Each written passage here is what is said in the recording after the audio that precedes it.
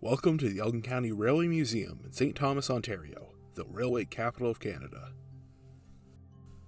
In this video, we're going to be talking about train cabooses. The caboose, always stationed at the end of the train, was used for shelter and living quarters for the engineers and conductors. Our caboose was equipped with beds, a desk, an icebox, a sink, and a stove. It was also equipped with handbrakes, which would be cranked to slow down the individual cars.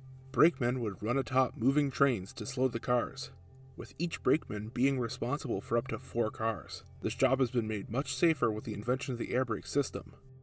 This caboose was built in 1891 and retired in 1964. It is from the Grand Trunk Western Railroad Company, which formed in 1852 in Montreal.